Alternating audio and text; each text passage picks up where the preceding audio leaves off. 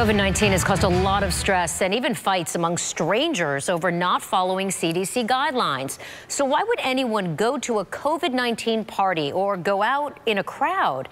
As part of our effort to help the community rebound from this pandemic, we took that question to a licensed therapist. The latest on the pandemic. Last month's headlines read, 30-year-old man dies after attending COVID party, thinking virus was a hoax. They are being very egocentric. They're not thinking about how their actions could affect other people. Licensed therapist Jamie Bronstein believes young people go to COVID parties to be exposed because they either fall into peer pressure or they truly believe the virus doesn't exist. They also don't have a very strong impulse control. And that's because their prefrontal cortex is not fully developed, and it's not fully developed until they're 25 years old.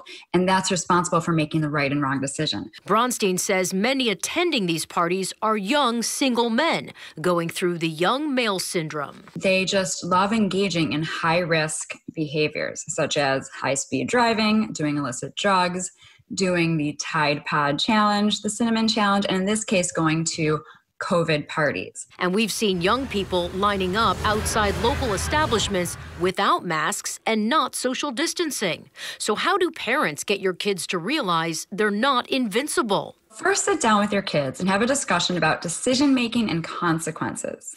And you want to be able to talk with your children, not to them. You want them to feel seen and heard, and you really want to listen to them. And if you have adult friends not following CDC guidelines, this social worker recommends go into the conversation without any judgment. You don't want the other person to feel defensive. And basically just go in with compassion. I care about you. I don't want anything bad to happen to you. Here's your Rebound Rundown. Bronstein gives advice on how to better handle the stress of this pandemic on her website. Head over to therelationshipexpert.com. She also has a blog and a radio show where she gives advice on other mental health issues. Just go to abcactionnews.com/rebound for the links.